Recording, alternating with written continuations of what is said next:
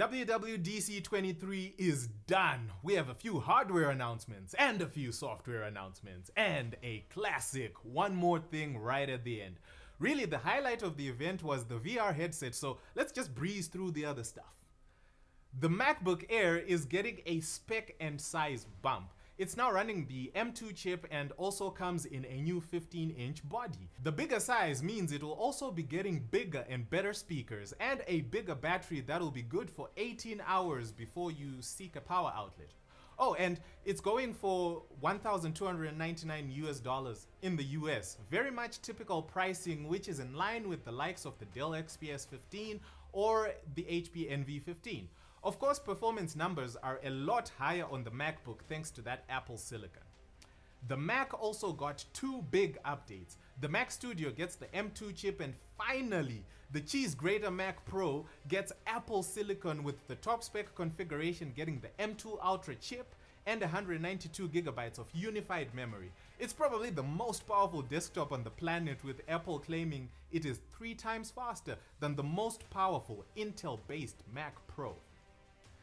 It will also come in two form factors, a standard vertical tower configuration and a horizontal rack mount configuration. The Mac Studio is more than enough power for the average consumer, but if you are above average, then the Mac Pro with Apple's mind-bending fast Apple silicon now exists. The Mac Studio will be going for a sensible and somewhat average consumer-friendly $1,999 in the US. The Mac Pro with the M2 Ultra chip and the 192 gigabytes of unified memory will be going for an elite $6,999 in the US. Then you have some software stuff, starting with the iOS 17. Apple is now using a new language model in the keyboard for autocorrect.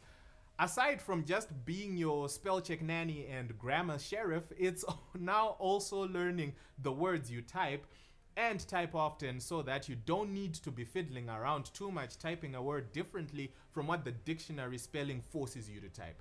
And if there are sentences that you frequently type, it'll learn those too, so that you just click once to autocomplete the whole thing, similar to what Google does in Gmail with word and sentence autocomplete suggestions. Voicemail also now has live transcription that allows you to read your voicemails in the event that you can't really listen to them. You can also set up call cards, which add some custom full screen caller images as well as themes for contacts to help you sort and easily identify if it's your boss or your spouse calling. There is also Standby, a mode that you can customize that essentially shows you some glance information when your phone is set on a dock in landscape mode. It will show you information like the clock, the date, alarms, and it's fully customizable, so you can just put some custom wallpapers or show certain information just to jazz it up. Something to keep your iPhone useful when it's not in use. Then of course, the one more thing, Apple Vision Pro, an augmented reality headset made by Apple the Apple way.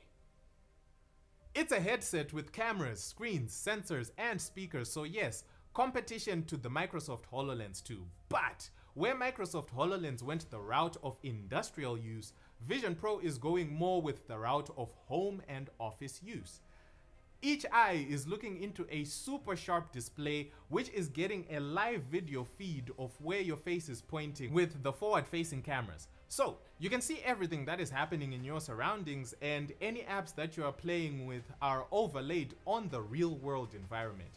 To navigate the UI, you use your eyes to point at stuff and your hands to select and interact with stuff. There are no controllers required on this one. It's a standalone headset, meaning all the bits that make it work are within the headset itself. It's running the M2 chip as well as a dedicated chip called R1 for processing all the sensor data in real time. This should, according to Apple, reduce latency to ridiculously low levels so that interaction with the headset feels very natural. So, promo material focuses on how this headset is good for 3 main things: entertainment, work, and memories. Okay, so memories are pretty simple. This headset is made for augmented reality and is excellent at presenting 3D stuff. Apple also made the Vision Pro capable of capturing 3D images with its forward-facing cameras, images that are best viewed within the headset. The images will have depth information that mimics what our eyes see in real life, adding to the viewing experience so long as you view them with the headset. It feels like a bit of a novelty right now, but we'll see how it catches on. Work primarily involves individuals working from home or working remotely. You can essentially set up your office in a space that is most comfortable for you and have multiple virtual apps floating all around you.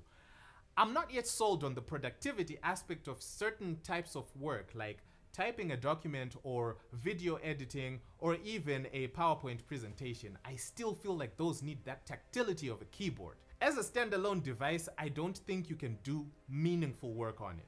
Where I am most excited about is when it becomes an extension of my laptop screen. Instead of me needing a bigger monitor, I can just use the headset for that purpose and still have my laptop's keyboard and mouse as my primary forms of input. Even the idea of being able to just lay out browser tabs side by side, having a spreadsheet in one window and another app in another, and only having to move my head to view them instead of scrolling through apps. I think it will boost productivity quite a bit, but all this will be the headset operating as your computer's external display. Entertainment is probably the most polished aspect of the headset, so to ensure a realistic and lifelike audio experience, they developed sound ray tracing, which is essentially a way of gathering data on the environment that you're in and developing a sound profile of the audio that best suits the environment you're in. It'll assess if your room has couches, walls, etc., to try and fine-tune the audio experience to what naturally occurs in such a room. You have a virtual screen as big as 100 inches diagonally, meaning watching movies should be really immersive, which I think is going to be next level when viewing 3D movie content. It can also dim your surroundings such that you can focus on the content you're watching without getting completely detached from your environment. And to show how serious they are about entertainment, Apple and Disney have teamed up to offer a lot of content on Vision Pro. Oh, and there will be some games coming to the headset complete with game controller support.